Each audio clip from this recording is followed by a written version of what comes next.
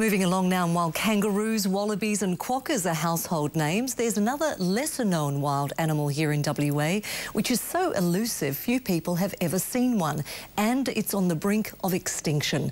Tonight, Natalie Bongiolo meets the wildlife warriors on a mission to save a species. Given half a chance, these guys have an amazing capacity to recover. They're the wildlife warriors in a war against extinction. On an early morning mission, their target is elusive, endangered and feisty.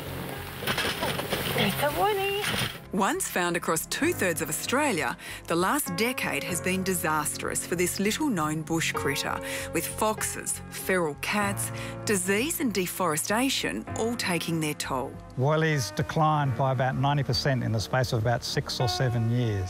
We first met conservationist Dr. Adrian Wayne and his team 2 years ago, when Woylie numbers were at their worst. What we have here is basically a wave of extinction going through this population. Since then, they've been busy saving a species. And while it's too soon to say Woylies are back from the brink, things are looking up. The good thing is that although that it's undergone a massive collapse, their numbers are now stabilised, albeit very low.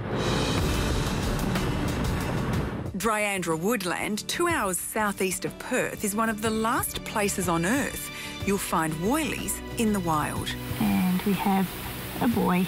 These guys don't know it yet, but they're moving house. Well, it's quite a big operation. It's taking us about a week. Dr. Amanda Page is Chief Zoologist at the Department of Parks and Wildlife. We go out and we set traps every evening. We've set over 300 traps each evening. And early in the morning we go and check them. We process them, which includes measuring them and weighing them and taking some blood and DNA samples. And then we put them in the car and drive them to Perup Sanctuary. 260 k's away, their new home is like a maximum security jail.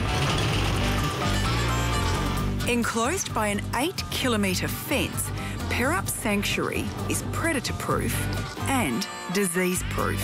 The success of Perup Sanctuary has been incredible. We've gone from 40 Woylies to nearly 400 in 2.5 years. And what it shows us is take the foxes and the cats out of the equation, and these Woylies can do the rest. We put them in there, we mix them up with some of the local animals there, and we have sort of an insurance population that's going to ensure that the genetic diversity of the species is maintained. It is an anxious time for us. Meanwhile, at Kanyana Wildlife Rehabilitation Centre in Perth's Hills, June Butcher sheds a few tears as she gets ready to say goodbye to 2 of her babies. Woylies she's raised by hand as part of the centre's breeding program.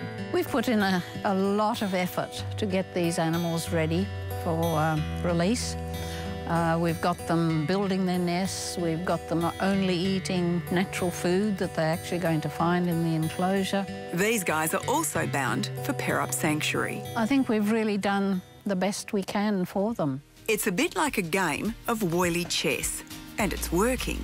The animals are shuffled around where they're needed to reinvigorate the gene pool and maximise their chances of survival. But for these guys, it's the end of the line.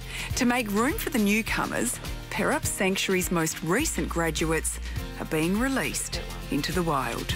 I'm pretty confident that the Woylie is on the road to recovery. Natalie Bongiolo reporting on that special mission.